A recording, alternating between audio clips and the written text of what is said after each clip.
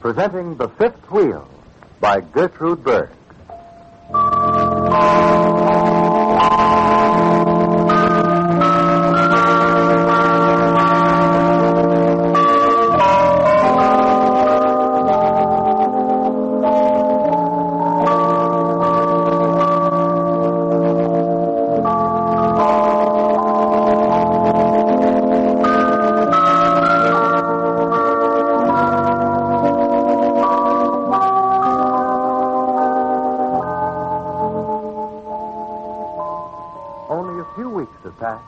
And two things have happened.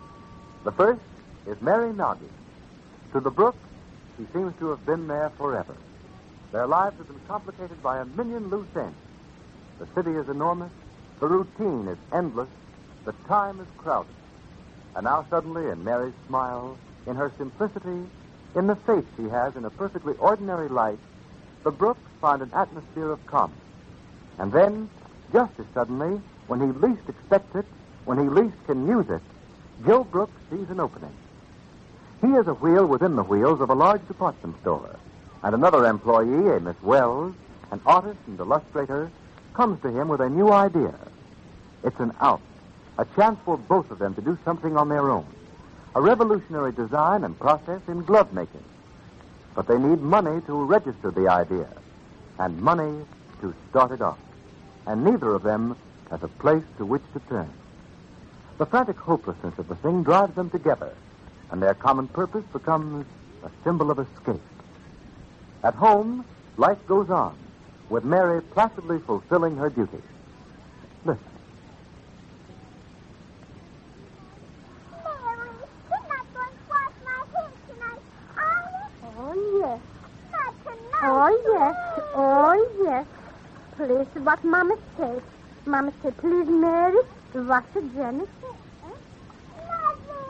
Mother, why do I have to have my hair washed? Now, Janet, please. Hurry, Mary, Mr. Brooks is waiting on you. Yes, missus. Oh, the water's getting cold. All right. I make it cold. No cry, darling, no cry. All right, now. Here, no too hot. Come. Here. Put them down here. Oh, swear, Mary, put in soap. Oh, has got them. Put down here a little bit. Towel so I don't get any soap in my Oh, close them eyes. That's good. That's fine. So, here, put down here to go. See?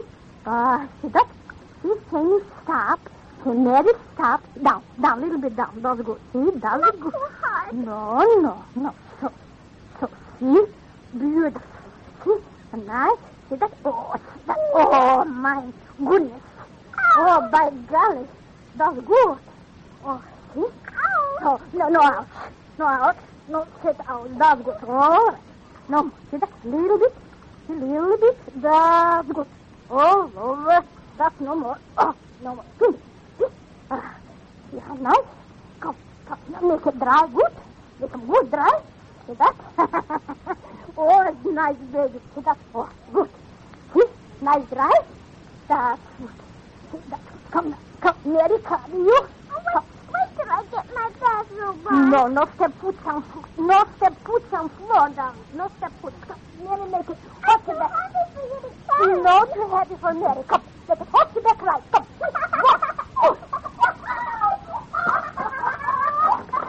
You hear all this noise? Mister. Miss sorry. Close the door, Mister. All right.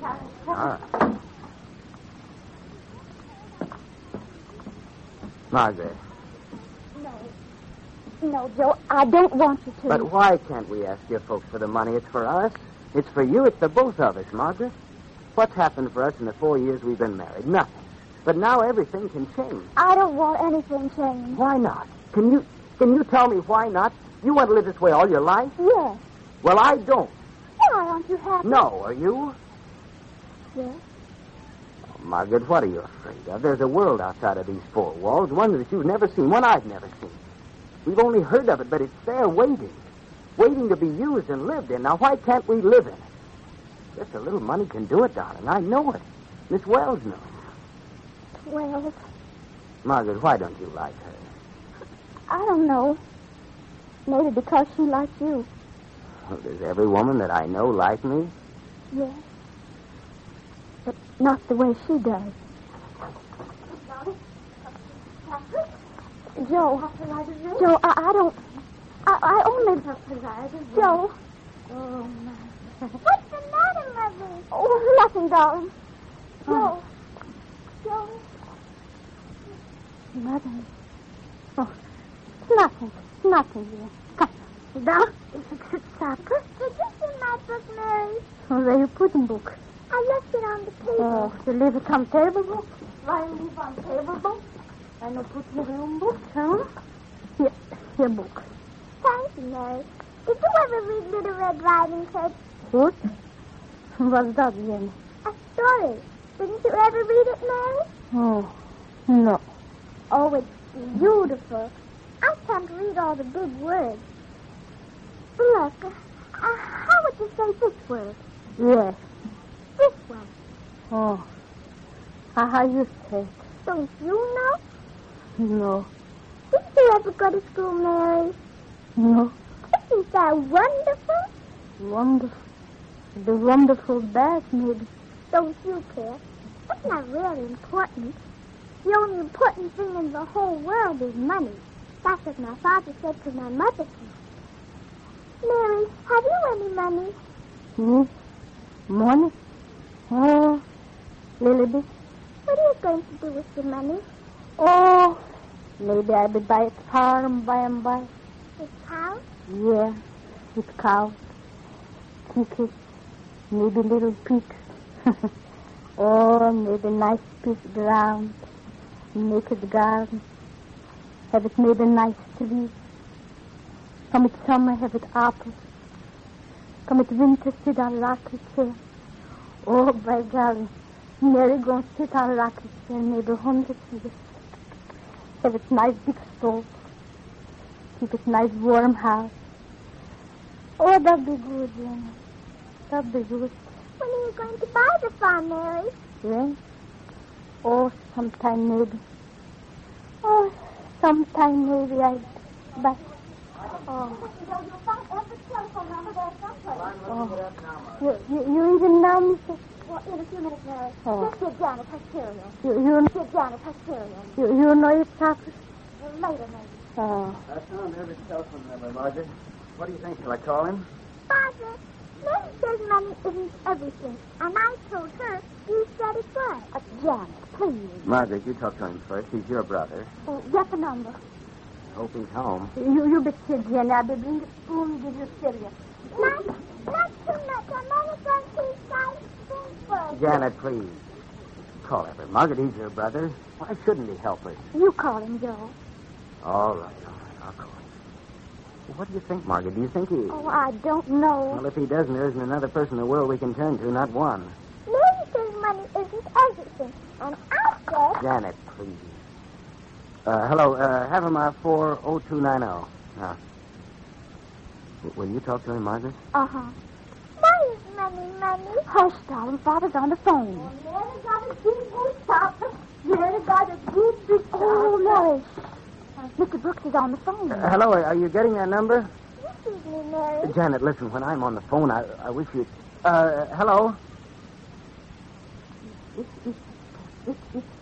Don't they answer? Hello, who's this, Dorothy? I was hoping she wouldn't be in. Dorothy, is Everett there? Well, darling, why didn't you ask her how she was feeling Well, first? I thought I did. Hello, Everett? It's Joe. Well, pretty good. How are things with you? No. You don't mean it. What? Well, listen, when did that happen? I'm terribly sorry to hear that. No, Everett, I wish I could. I'd be happy to. The fact of the matter is, I was just going to ask you. Listen, Everett, you've heard me speak to Miss Wells, have you? Well, I thought you did. Well, she's an artist. She's worked with me for years, and she came to me with an idea. Everett, listen, it's a chance of a lifetime, a revolutionary idea in glove designing. It'll change the whole business, and there's a fortune. All we need now is enough money to get a patent at once, and when we have that, I won't be worried. You wouldn't know where I could raise some money. Oh, yeah, well, I know that. Well, thanks. We'll be seeing you. Bye. He's lying. Maybe we could get a loan from the bank. On what? The only thing I could put up for security is my life, and that isn't worth anything. Only maybe to me. And to me. I know that much. Well, that's out. Now what? What's that? Drink his milk. We'll just have to forget about it. That won't be easy. I've got a pretty good memory. Mary, would you mind fixing me a cup of strong black coffee? Strong black coffee. Strong black coffee. Strong black coffee, please. Bless. What's the matter, mister? What's the matter, mister? Is it something? Yes, money. You let me have about $1 million? Nearly. Nearly only got 476. Huh? 476? 476. Yes. You been this morning, mister? Mary's going to buy a farm with her money. Mary. Joe. Mary. You been this morning, mister? Joe. I did get it right away. Well, where are you going, Mary? The bank's closed. It won't be open until tomorrow morning. Oh, there's been no bank. I do have it money in my wallet. I did get it, mister. Come, Jim. Come, I did get it, mister. I did get it. Joe, you can't take our money. Why not? Suppose you lose it. Suppose I do. You're only taking a chance. That's it. It's the chance I must take. It may come to nothing, and if you lose it, you'll have nothing. You'll never be able to give it back. No, Joe, you mustn't. How can you take what she's slaved and sweated for her whole life with what she's added up in pennies? Joe, I won't let you. Margaret, look at me. This is the chance, the one we've always wanted. I have to take it. Oh. Margaret, I take it from a blind man. And now that Mary has given Joe Brooks the key that will open the way for him, where will the passageway lead? It may lead into a blind alley. It may lead to wealth and power and position. But one thing will surely happen. It will bring Joe and his partner together. What does this mean for Margaret's family?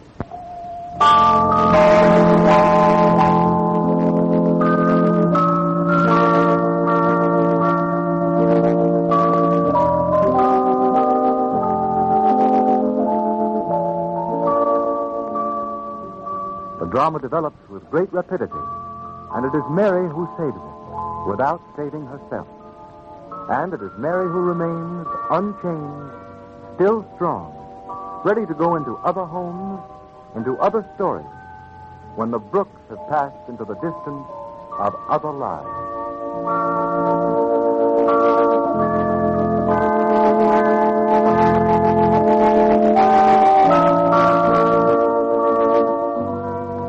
Kenneth Roberts speaking. This is the Columbia Broadcasting System.